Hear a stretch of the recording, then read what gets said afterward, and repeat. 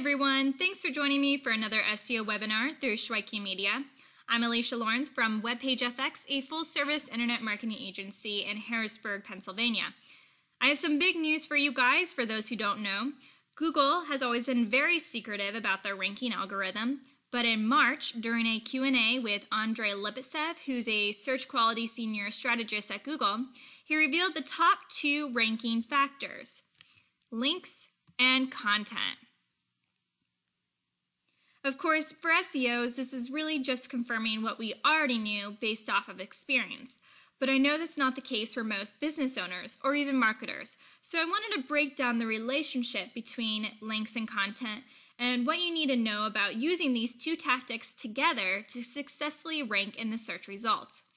When talking to clients, I often get asked about the importance of links and content and which one they should focus their budget on. First, let's talk about links. An inbound link is when another site links to a page on your domain, but not all links are good. Google sees a link to your site as a recommendation. So let's say the New York Times links to a page on your site in one of their articles. Hallelujah, it's a miracle. The New York Times is a very reputable site with a high domain authority. For those who don't know, domain authority, which is the DA you see in the red box, 100, which is the highest you can actually have, is a metric by Moz that you can view by downloading the Moz bar. And it just means how well the site overall ranks in the search results. In this case, the New York Times almost outranks just about everything. A link from the New York Times is seen like a recommendation from President Obama, very highly valued.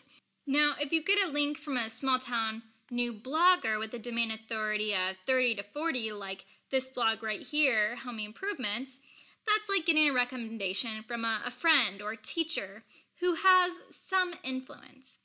Now keep in mind, just because you can't get a very high domain authority link like from the New York Times to your blog doesn't mean that you can't rank really well. It just means that you need to get more of these medium DA sites like DA 40 to 60. And the more you get, the better it looks to Google. However, there is another area that you get links from that looks very shady. So for example, let's use cosmobc.com. Now, if you have some shady blog that's actually a link farm ran by Black Hat SEO trying to game the system, well, that's like a druggie in jail recommending you. And so to Google, that's a huge red flag. We call these shady, less desirable sites bad neighborhoods, because once you become associated with them, it's really hard to get that stain off your reputation. I'm telling you about bad neighborhoods because often you'll get SEOs or people approaching you who say they can build 30 quality links to your site for $500. These are usually sites in bad neighborhoods. Any link worth having is going to cost a lot of money or a lot of work to get. Now, I want to show you how to pick up how this is a bad neighborhood blog. Because if you look at it, it's the same domain authority as Home Improvements. There's 2 main areas that you want to look at to see if a site is, good to get a link from or if you should pass up. The first thing you want to do is click on the first few articles you see, and you're looking to see what type of links they're linking out to. Because Google picks up on relevant link building. So if they see that a site's doing irrelevant link building to really spammy sales pages or with really strong sales anchor text, then that's going to be a huge flag to Google, and therefore you don't want to be associated with that. So right here, this is an article about online retail business success, but in the first few paragraphs, it mentions forklift hire company, which has nothing really to do with online retail. They somehow loosely tied it in, but it's obviously a very spammy link builder job. And you definitely don't want to be associated with a site who's willing to give links away like that. And even when you do your link building, keep this in mind. It's fine to have keywords in mind that you want to loosely base your link off of for anchor text, but you don't want to have this type of anchor text because Google has been picking up that that's really spammy and they don't want to endorse that for sites to do. So definitely try to give more of a 3 to 4 word loosely based off of the page you're linking to. so that it looks very natural to the reader and to Google. The second thing you're going to want to do to see if a site is spammy is plug their URL into Ahrefs. This site will tell you what kind of backlinks they're getting from different IP networks. Now, the reason why you look at this is because a lot of times we call them bad neighborhoods because a person will create 30 to 40 blogs and then link to each other and try to build their domain authority that way. And sometimes they can get a high domain authority, but oftentimes Google will punish them right off the bat. But before they do, they might be able to convince you to get a link from their site or pay for a link from their site. So definitely not good. You want to look here. This specific site had 240 backlinks from one network, which is definitely a red flag. So you want to make sure you stay away from sites that have that type of backlinks from just one IP network. Now let's look at content. While Google has hundreds of factors that play a part in their algorithm that helps them make this decision for the user, let me explain why content is so valuable in terms of a business site.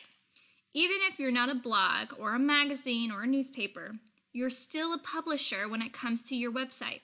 In order to rank for keywords, you need to have content on your site that says that you know about that topic. Since there are so many sites on the web, Google needs a way to determine which ones would best fit the user's query. So over the years, they have found that having a lot of content usually means that that site is an expert because they know a lot about the topic. You can't just post the same thing over and over again because Google has caught on and they punish duplicate content. Plus, you must always remember to write for the reader, not just search engine robots.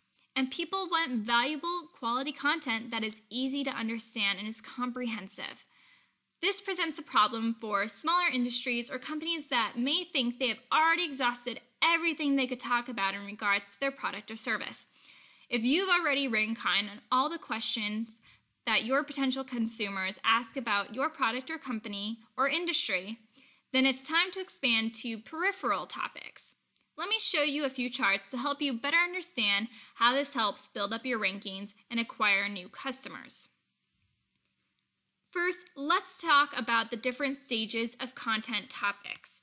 Let's say you are a college that offers cosmetology courses. You've already written about the core topics or sales pages that have to do with courses in cosmetology and how to succeed as a cosmetologist. So now we need to go to the second outer circle and cover niche topics that might not be your main sales keywords or even have that as high as traffic as your main sales keywords, but are still very relevant to what you do. The keywords you want to go after are long tail keywords, which are usually 3 or more words, such as trends in cosmetology or the evolution of lipstick.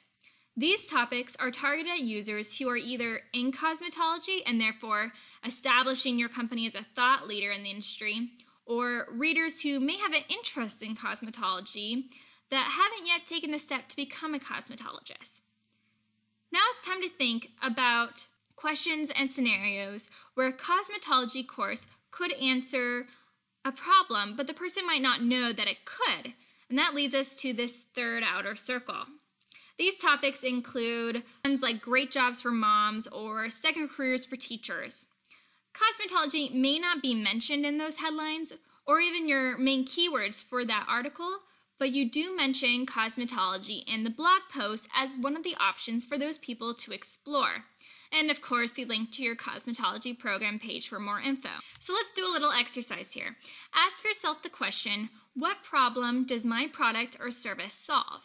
Then write an article all about that problem and try to rank for the terms and questions that people with that problem type into Google. To learn more about this process of finding these types of topics and keywords, check out the post I wrote on SEMrush about the stepping stone process. I'll link to it in the post below. If you want to succeed on the web, it's important to not stop creating content after you finish just your core pages or what's in that first inner circle. Explore the topics in the outer 2 circles to help guide users who are in all various stages of the sales funnel, not just when they're ready to buy. I like to think of content, whether it be guides, blog posts, infographics, or videos, as bridges from where the customer is in the sales funnel to the bottom where they are now ready or persuaded to buy your product. Some consumers who could be potential buyers are nowhere near your website island. They aren't even aware that it exists.